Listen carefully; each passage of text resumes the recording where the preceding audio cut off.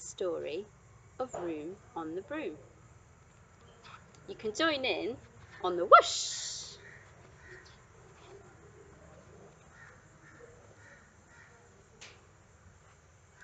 The witch had a cat and a very tall hat and a long ginger hair which she wore in a plait. How the cat purred and how the witch grinned as they sat on their broomsticks and flew through the wind. But how the witch wailed and how the cat spat when the wind blew so wildly it blew off the hat. And while I'm reading, I can hear a real crow in the tree. Down! Cried the witch, and they flew to the ground. They searched for the hat, but no hat could be found. Then out of the bushes, on thundering paws, there bounded a dog with the hat in his jaws.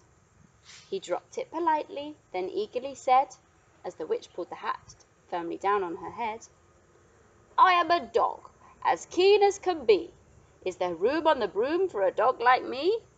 Yes, cried the witch, and the dog clambered on. The witch tapped the broomstick and whoosh, they were gone. Over the fields and the forests they flew. The dog wagged his tail and the stormy wind blew. The witch laughed aloud and held on to her hat, but away blew the bow from her long ginger plait. Down! Cried the witch, and they flew to the ground. They searched for the bow, but no bow could be found. Then out from a tree, with an ear-splitting shriek, there flapped a green bird with a bow in her beak. She dropped it politely and bent her head low, then said, as the witch tied her plait in a bow, I am a bird, as green as can be. Is there room on the broom for a bird like me? Yes, cried the witch. So the bird fluttered on. The witch tapped the broomstick and whoosh, they were gone. Over the reeds and the rivers they flew. The bird shrieked with glee, and the stormy wind blew. They shot through the sky to the back of beyond. The witch clutched her bow, but let go of her wand. Down! Cried the witch, and they flew to the ground. They searched for the wand, but no wand could be found.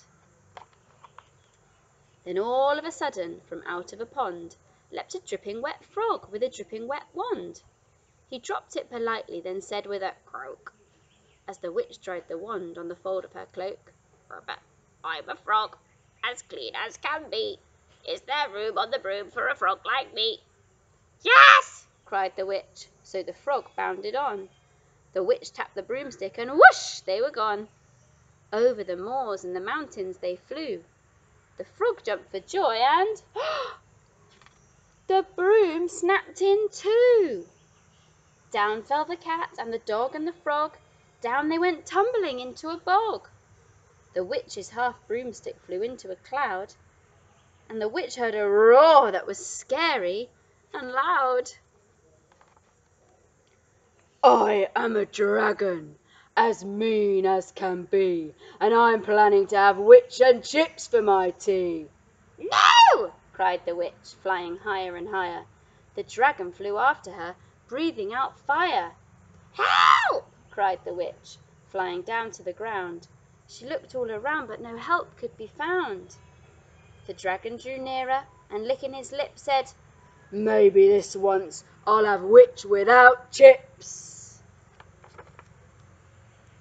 But just as he planned to begin on his feast, from out of a ditch rose a horrible beast. It was tall, dark, and sticky, and feathered, and furred. It had four frightful heads. It had wings like a bird, and its terrible voice, when it started to speak, was a yowl and a growl and a croak and a shriek.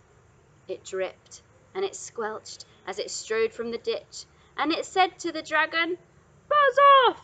That's my witch! The dragon drew back and he started to shake. I'm sorry, he spluttered. I made a mistake. It's nice to have met you, but now I must fly. And he spread out his wings and was off through the sky. Then down flew the bird, and down jumped the frog, down climbed the cat, and phew, said the dog. And thank you, oh thank you, the grateful witch cried. Without you I'd be in that dragon's inside. Then she filled up her cauldron and said with a grin, Find something, everyone, throw something in. So the frog found a lily, the cat found a cone, the bird found a twig, and the dog found a bone. They threw them all in, and the witch stirred them well, and while she was stirring she muttered a spell. Iggity-siggity-saggity-soo.